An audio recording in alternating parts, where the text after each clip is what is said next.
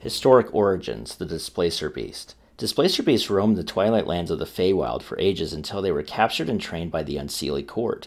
The warriors of the court selectively bred the beasts to reinforce their ferocious and predatory nature, using them to hunt unicorns, pegasi, and other wondrous prey. However, it didn't take long for the Displacer beasts to use their malevolent intelligence to escape their masters. Running and breeding freely in the Feywild, the Displacer beasts soon came to the attention of the Seelie Court. With blink dog companions at their side, Fey hunters drove these predators to the fringes of the Feywild, while many crossed over the material plane.